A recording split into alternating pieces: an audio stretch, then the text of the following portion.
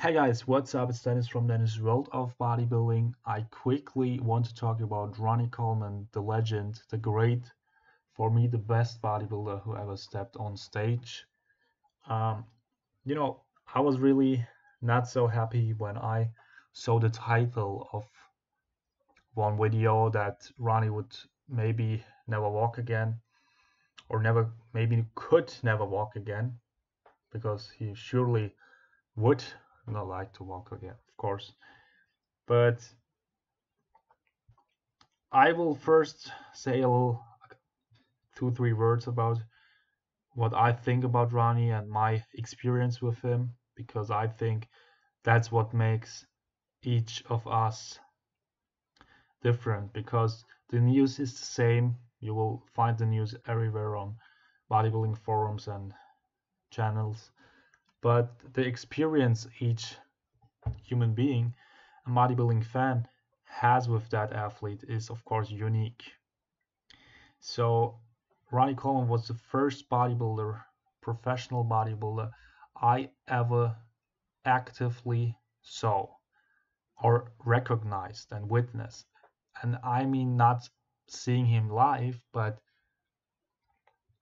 when I was a kid, I'm still pretty young, but when I was a kid, like 14 years of age, something around that age, I'm pretty sure it was like 14.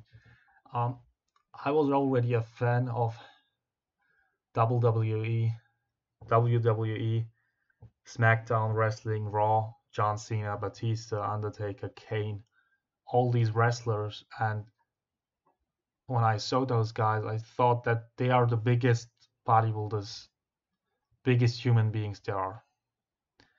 I didn't know what a bodybuilder is. I knew what a wrestler was. The bodybuilding spectrum wasn't in my head, you know. So I saw those guys. Of course, I knew Arnold and guys like that, I but that's a total different thing. But like I said, I thought the wrestlers like John Cena, Batista are the biggest human beings, speaking of muscle mass. And then one day, with a buddy of mine, we went through a grocery store, and it was not to buy a magazine. That was really by chance. So we wanted to go to the, yeah, I think even soft drinks area, and before you have that soft drink and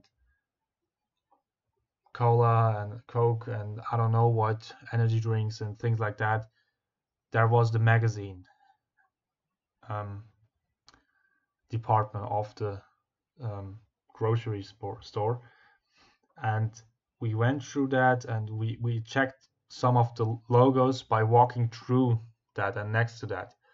And then we saw something, because when you see normal human beings on magazine covers, it's normal, okay? But when you walk past a Flex magazine cover where you see Ronnie Coleman totally pumped up, full of veins, with a string, with a stringer on, and a bodybuilding tank top, that's what I mean, a stringer tank top, and you never saw that. You're like, is this real or is this comic cartoon? But obviously it was real. It was a photograph of a human being. So that was my first experience with a bodybuilder, pro bodybuilder in general, and I was hooked on the culture since that day. That was the exact day I was hooked with bodybuilding and the whole culture and sport and cult. I would say I would really describe it more as a cult and as a lifestyle than a sport. So that's really what I think, and many people think. So that guy was it. Okay. Then of course I checked his career, but when I checked his career, he was already retired, and I didn't actively participate in his career, so to say, as of following him through the magazines, what placements he'll do next and everything like that. So I checked the history. But then he was but during that time he was fairly healthy and he didn't have that huge problems. Okay, but right now we come to the year 2018, so this is a little bit like history, of course. I thought I would talk about Ronnie 2 minutes, but I think it will be longer than that. So this year the first time was the first time I visited Cologne, and I visited the FIBO in Germany. Cologne is very far away from my place. Um, and so it's not like, okay, I drive 1 hour.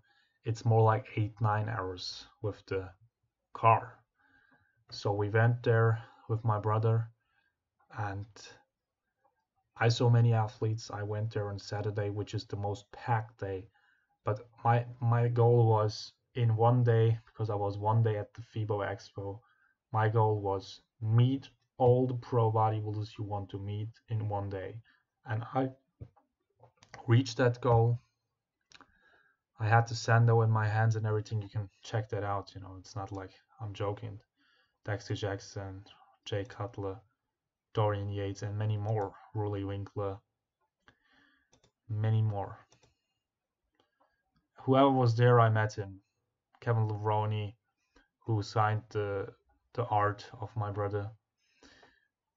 So it was an amazing time. But when I saw Ronnie, and the crazy thing was he was sitting, and of course when he sits, you don't know how he's feeling health-wise. So in the back you see something which I don't know what to call in English language. I really don't know the expression for that. But you paid €5. You can see here €5. Then you played the game, so to say. I'll just call it a game. I only won a bar, but the guy in front of me, he won a Ronnie Coleman belt, and also signing a signed belt of Ronnie Coleman. And he went next to Ronnie Coleman. He went in the athlete's area, and the thing was that Ronnie Coleman wanted to stand up, to sign that belt. When he tried to stand up, he didn't try to stand up, normally.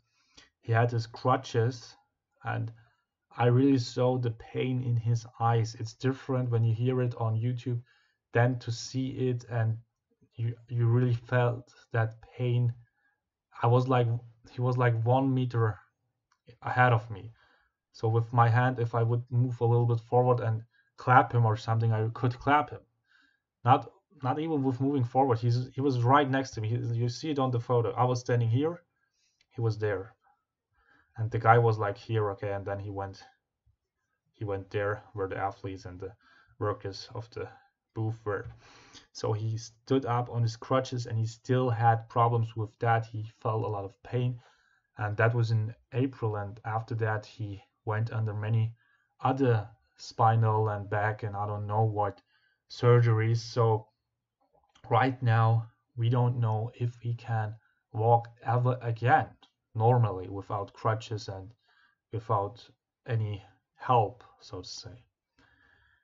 And I don't know, that's like, when I saw him first, he was like, he was Hulk. He was more than Hulk. He was even extremer than Hulk. And when I saw him then, after all those years, meeting him in real life, it was, of course, a little bit not so great to see him that way, but I still had a great experience. Of course, I knew how he was like health-wise, but I had a great experience. And the crazy thing was that I was like I said, I was here, and I started. I didn't know what to say. Okay, so I paid my €10 or what to have a big picture of him, which he would sign, and I waited there. And when time was coming right to me, I tried to have a little chat with Ronnie, and I said, Ronnie, you were the best athlete on stage ever. Won the Miss Olympia. I said your best was really the best, and everything, things like that. your best is way better than Phil and everything. And before saying that, I wasn't like a little fanboy who was shouting out that things. I asked him, Ronnie, do you think your best would beat Phil Heath's best? And he said, hell yeah. And when he said that, he really said that in like one of his videos I watched back then, and his eyes were shining extremely. He was really happy when I talked with him about those days. I talked with him. It was like a minute or two I talked with him, but those minute or two when I talked about his reign, yeah, so to say, his peak, his mood really went up at max. And when we did that photo, then he was very happy and smiling. And because I met him under those circumstances and I saw him smiling and being happy and everything, I really had a great experience with him. So I remember him always as a true warrior and a full-blood athlete. You know, in Germany, you say to those kind of guys, um, you say vollblütiger Sportler or Vollblutsportler. That means like a full-blood sport sport athlete. So with any any part of his body, so to say, and with each each blood he has in his body, he thinks about the sport and he's really focused on that. Sorry, I little messed it up with those little terms, but yeah, Vollblutsportler, you say. Yeah, Vollblutsportler means full blood athlete, and he's that. He still is that, and he always will be.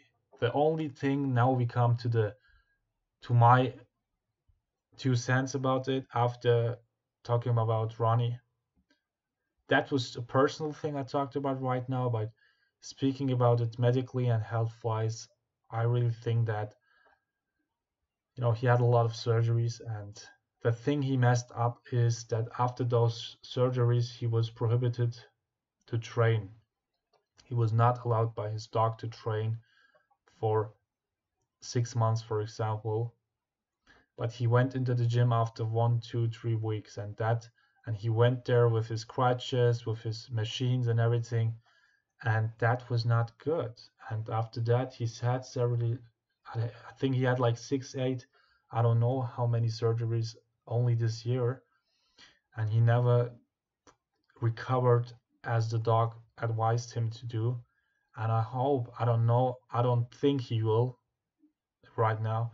I don't think he will, but I really hope that he will rest, because I think if he don't rest body-wise, physically, there is no chance that he will be like he was.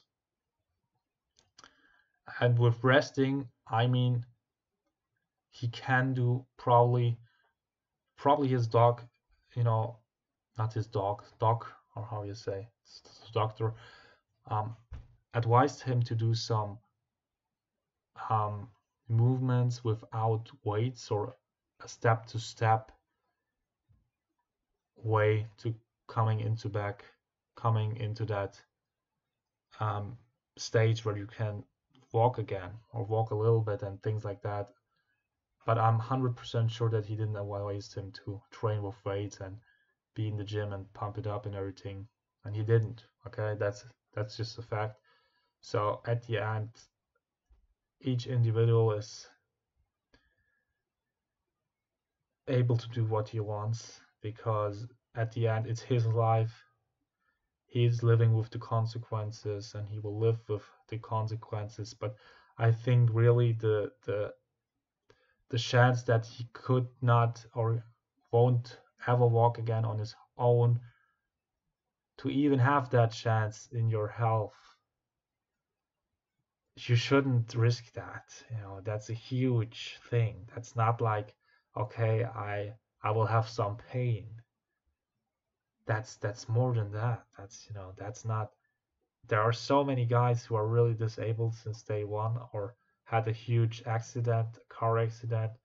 They would probably kill 100 persons to be able to walk again, because you can't buy that at a certain stage. You can't buy that. He paid so much money for those operations, but even if he would rest those 6 months after one of the operations, maybe there's still a chance he couldn't walk again, but the chances are lower than now, or what he did.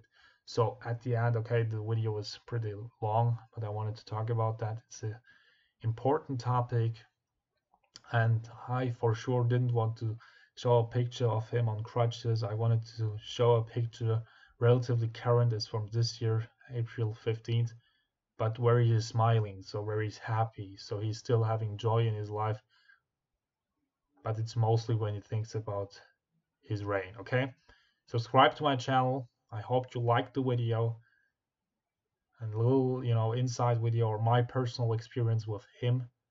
I want to get 3,000 subscribers this year, so we have over 300 left for that goal. Let's do it.